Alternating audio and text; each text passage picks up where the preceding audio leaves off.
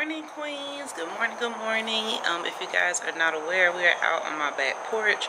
I want to give you guys a quick update as to what is going on in the garden. I'm sorry my lens keeps fogging up because it's humid outside and the camera is cold, so I'm going to try to keep this as clear as possible, okay? Alright, so like I was just stating, we're outside in my garden and it is 6 o'clock in the morning. Reason why I'm up so early is because in about 30 or 45 minutes, it's going to be crazy out here. It's going to be hot. It's going to be bugs and everything else underneath the sun. So I want to give you guys a quick update as to what's going on in the veggie garden. And yeah, so let's get right into it. Alright, so first things first, this is my habanero pepper plant. If you guys can tell, you can already hear the traffic going. And we have quite a few peppers on here. As you guys can see, we do have a red one. And he's actually ready to come off, but I've been leaving him on there. And then we have this one here. And then we have another one on here somewhere, but I'm not going to dig around to try to find him. But this one started as one little single plant. If you guys remember, I got this one actually from the farmer's market here locally. And so it's been planting here in our garden for about 3 months now, and I'm mad excited, y'all. So I'm gonna probably harvest that pepper this week, but just not right now. If you guys remember, this is my avocado seed. This is my avocado plant, I'm sorry, that I started from a seed. And as you guys can see, it's been doing really well. It's just been wilting a little bit on the leaves because it's just been so freaking hot. And if you're wondering what this white stuff is, it's some you know, bug repellent stuff or whatever, but it's natural. It's not going to harm the plant. But I do see there's been a little spider underneath the leaf here, so I need to just treat my plants again. But this is avocado seed, you guys, that I started. So this is my avocado plant, and he will eventually have to go into a planter. These are my squash babies. If y'all remember, I started this garden from seeds, and I've been noticing that they'll bear fruit and then they just keep wilting off, and I need to actually clean all this out of here. But that's been the only issue, and I know it's been so freaking hot. That's why you guys see the leaves as they are. They're kind of like brown. It's just been so hot, so I don't think it's quite yet squash season. So I think that's why they've actually been doing like they've been doing, like right here, bearing fruit, and then they shrivel up, and that's it. So I haven't been able to harvest anything off the squash plant as of yet, but I think starting probably in late August, early September, I think that's the harvest season for squash. And this right here is my pride and joy, my tomato plants. And I know they look kind of like girl, they look like they dying, but they are not dying, y'all. They are pretty much still bearing a lot of fruit. Like, we had tomatoes showing up every freaking where, like right here. Then you got another little baby right here. And then you got some more right here. And I mean, they've just been showing up some of everywhere. You got some right here. To these tomatoes, y'all. Like, yes. And so I've been very happy and pleased. Again, it's just been so hot. That's why you see a lot of brown leaves, and some of these I actually just need to, like, just, you know, kind of clean them up and everything like that.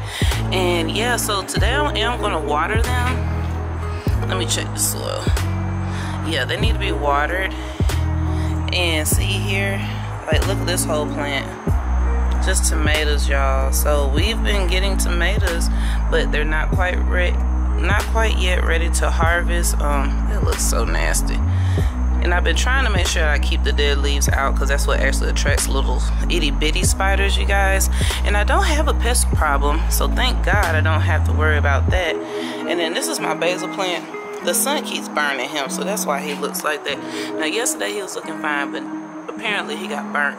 And I need to repot him actually, so I may actually do that today. And then this is my other tomato plant. Now y'all remember I started these tomato plants, well, this one started from seeds. Well, actually, let's see, this one started from seeds. This one right here started from seeds.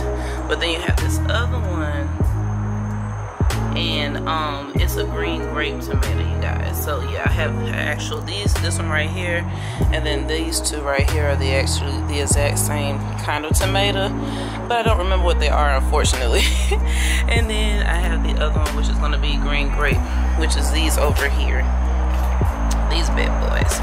So yeah, we got quite a few going on out here, you guys, and I'm just so proud of my little garden. I haven't come to you guys with much of an update because it has been much to update you on, because I haven't been able to harvest anything. Like, here's some more going right here, if you guys can tell. And yeah, so that's pretty much what's been going on in my garden. These are the only ones that pretty much have survived from when I started the garden back in March, you guys. And I'm actually pretty proud. Again, the leaves look brown because, again, it's just been so freaking hot. And two, I haven't been overwatering them because typically that's a sign too, but that has not been the case. It's been in the hundreds almost here every single day. So my plants have been very appreciative of just getting, you know, extra, you know, water. So I'm going to lightly water them today, and I'm going to show you guys how I actually do that. But this is my garden, you guys. Oh, and this is my okra, y'all, but I'm gonna have to just get rid of them. They're not gonna make it. But yeah, so I pretty much got 2 tomato plants, a basil plant, he's gonna get repotted, and then I have my squash babies here, and then I have my avocado seed and my habanero pepper plant. Oh yeah, you guys, and I also have a red bell pepper plant, but he's gonna get replanted. He needs to go into a bigger container. And like I was telling you guys, this is my bell pepper plant. He's not sick or anything like that. This is just how they'll do when there's no more room for the roots to actually grow in the pot. You can water them all you want, but if they don't have like enough soil and enough room again for the roots to grow and expand, they'll just start to continue to wilt because it doesn't have enough room to grow. And this pepper has actually turned fully orange since being in the house for 2 days. That's funny because he hasn't been in any direct sunlight per se, except for here at the back door of the house. And these are cutlings off of tomato plants, you guys, outside. There's 3 of them in here. I just put them in here with some distilled water and some food so that they could stay, you know, alive. But today I'm going to actually pot them in their own little starter containers so that way they can create their own individual tomato plants. And these are all off of the tomato plant furthest to the left, not the green grape tomato plant. So I'm pretty proud of my garden, you guys. It's been actually doing pretty well, but we're having to still wait to kind of harvest anything. It's just been really hot the last few months, and that's just really what it's been.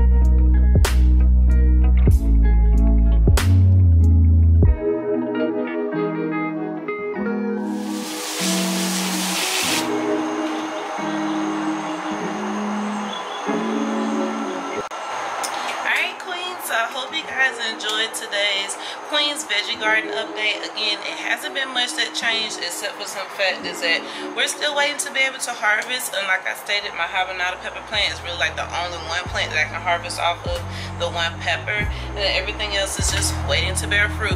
Now my avocado tree, that's gonna take about a couple of years before I even see one avocado on there. And if you guys are wanting to see more of like how I upkeep the garden and everything on like a day-to-day basis, I can definitely come to you guys with a video about that, like things that you need to have if you're starting your garden, easy quick tips, and how to actually just, you know, stay encouraged while actually creating your own at-home container garden. Then definitely I would love to come to you guys with a video about that. So let me know in the comment section down below, queens. Thank you guys so much for hanging out with me today, and I will see you guys in my next video. Bye, queens.